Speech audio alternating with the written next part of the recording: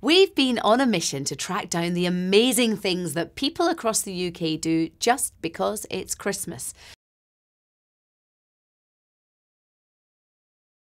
Today, in this car park, history will be made. One of these honed athletes will be crowned UK Christmas tree throwing champion. Remember, this is a controlled environment. Do not try this at home.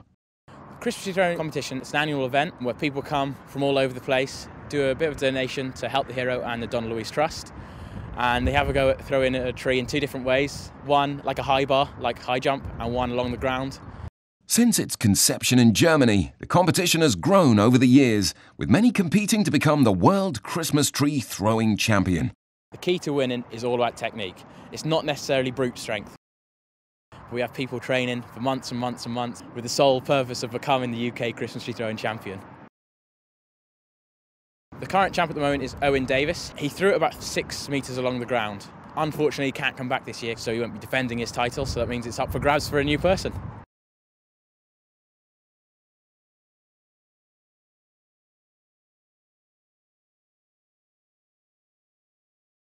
Steve, congratulations. Thank you very much. You are this year's Christmas tree throwing champion. Brilliant. I just hope I can repeat the feat next year and I will be back. What can be more festive than throwing a Christmas tree over a pole? They've got some competition because I am entering next year. Boom, boom.